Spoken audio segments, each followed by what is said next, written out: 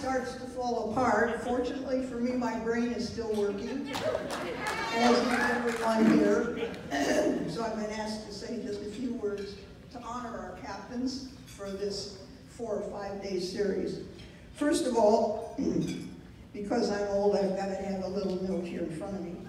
So, on behalf of the 650 girls and women that played in the All-American Girls Professional Baseball League over a period of 12 years, playing 7 days a week, doubleheaders on Sunday, 110 to 118 games a season,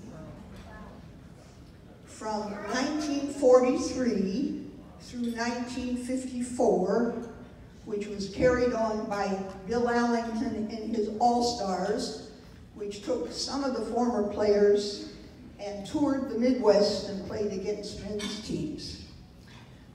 Now, Bill was a pretty smart manager, so what he did was, in order to even Steven, he said, we'll switch the batteries.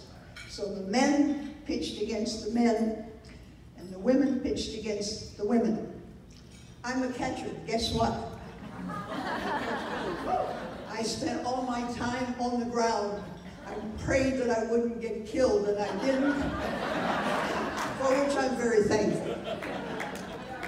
So, on behalf of those of us that are here and those of us that are not here, it is our pleasure. You know, in the words of Susan, all right, she would say that it is time to pass the torch to you and your teammates as the new generation of female baseball players, primarily in the US of A. All right?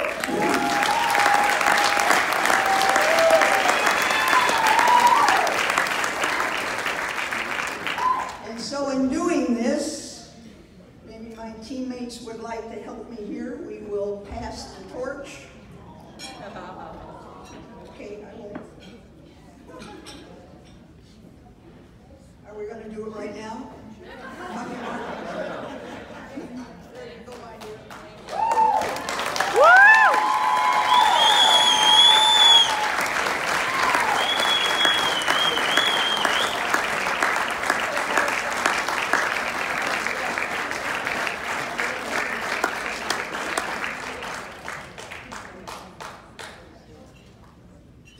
I'd like to add just one thing to what Rick had to say.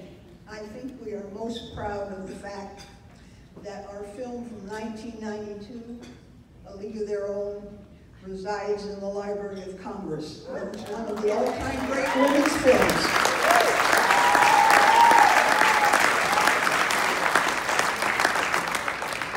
So it is our hope, along with everyone in here, that we will have a future All-American Girls Professional Baseball League with a different, shorter name in the near future.